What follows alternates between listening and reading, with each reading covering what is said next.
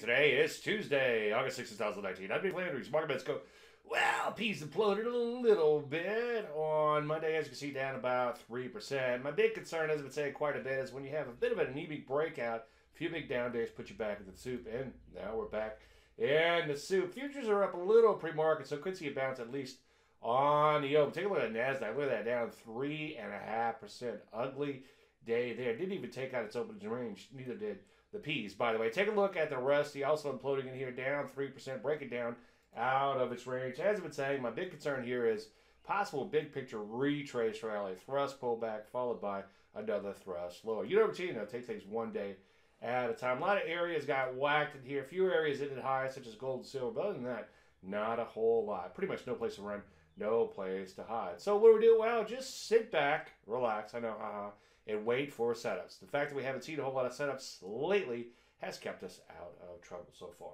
Any questions? As usual, Dave, DaveLandry.com. I'm Dave Landry, and you started Market Betting.